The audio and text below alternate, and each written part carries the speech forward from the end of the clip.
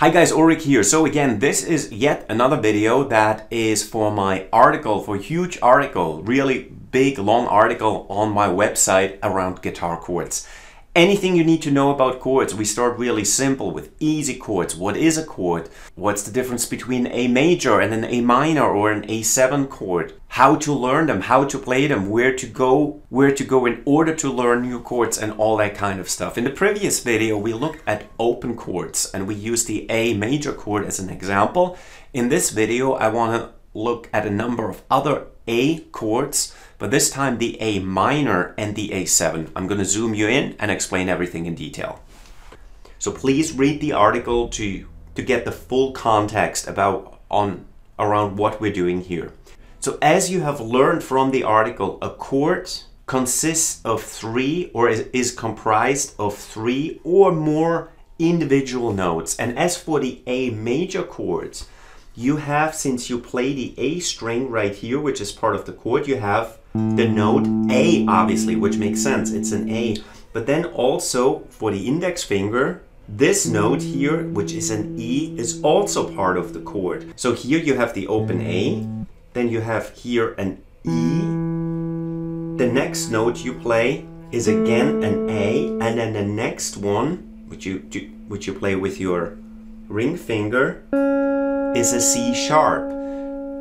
And then lastly you have another E. So a total of three notes, A, E and C sharp, make up the A major chord. So now let's look at the A minor chord. This is how you play an A minor. And let's look at the three notes that make up the A minor. You have again the A, obviously, that's your root note. Then we're moving on to the E, which is the same as for the major. Moving on, you have the A again. So far we have A, E, A, and then look, the next one is now a C. So you have A, E, C, and then another E, because you also play the last string, right?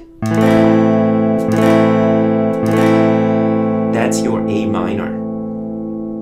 Now the A7, for example, it's very easy to play. You just play an A major and remove the middle finger, and then you have the A7. You play the same strings. So, and again, that means you have an A, you have an E, and now here you have a G,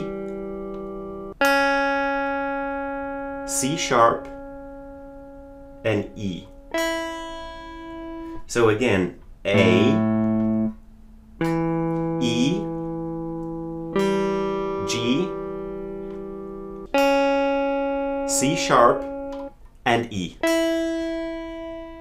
That's four notes that make up the A7. So again, the purpose of this video was to provide you a little bit more context around what we discussed in the article that I referred to. Again, there's a link up here somewhere. Read the article if you haven't done it yet. And I just wanted to show you the difference between major chords, minor chords, and seventh. Of course, there is many more chords for each chord group. But for the purposes of this video, I wanted to keep things very simple and kind of highlight the most commonly used chord and chord variations. So we stuck to major, minor, and the seventh. If you have any questions, as usual, leave a comment below the video. Please leave a like before you go. If you're not a subscriber yet, then I invite you to subscribe to my channel. I'll see you in the next video. Till then, bye bye.